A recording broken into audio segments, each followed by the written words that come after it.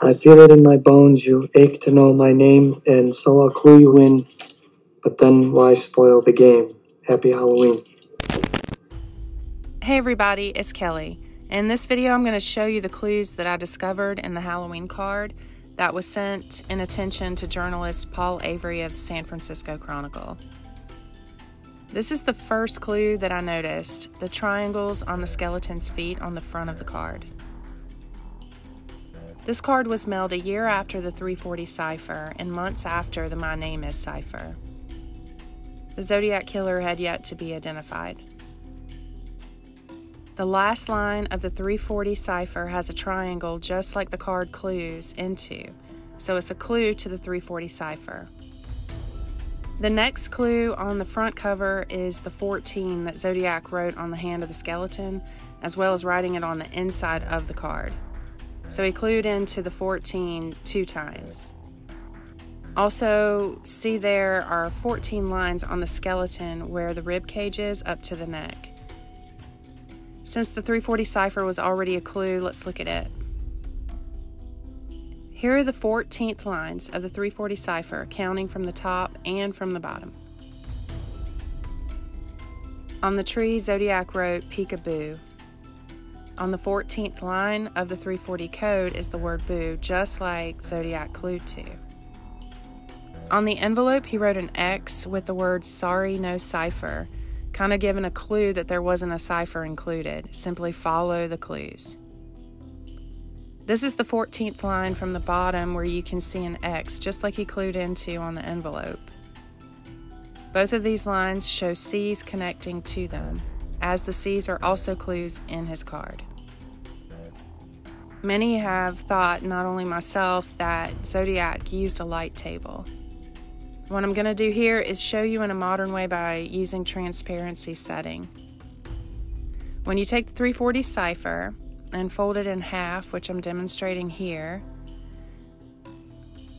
lines 14 from top and bottom overlay each other. The cipher is split evenly after the cut lines on the side. I'm going to adjust the transparency setting to mimic what it would look like looking at the overlaid lines on a light table.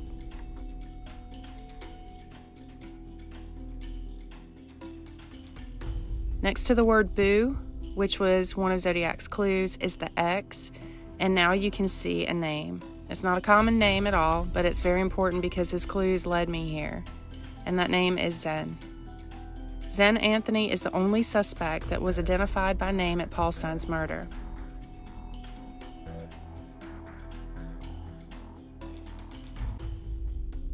Now let's look at the back of the card where he wrote by fire, by gun, by knife, by rope, slaves, paradise.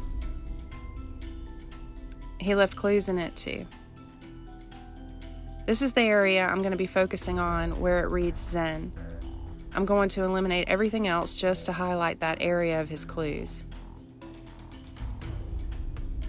Notice the by knife is different than the others. By is vertical and the N is backwards.